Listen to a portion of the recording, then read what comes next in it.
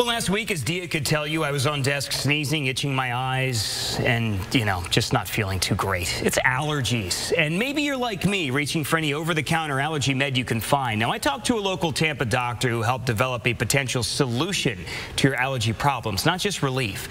Dr. Roberto Garcia with the Allergy Group warns that taking too many decongestants can increase your blood pressure. And any medication that causes drowsiness, like Benadryl, can impair you behind the wheel just as much as alcohol, if not more.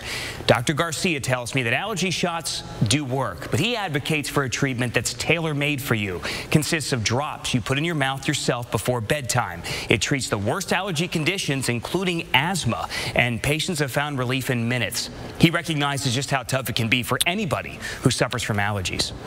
Very seldom do people die of allergies, but their quality of life is degraded tremendously. People are tired, they have headache, they're blowing their nose, especially in the age of COVID. You don't want to be coughing and blowing your nose at work.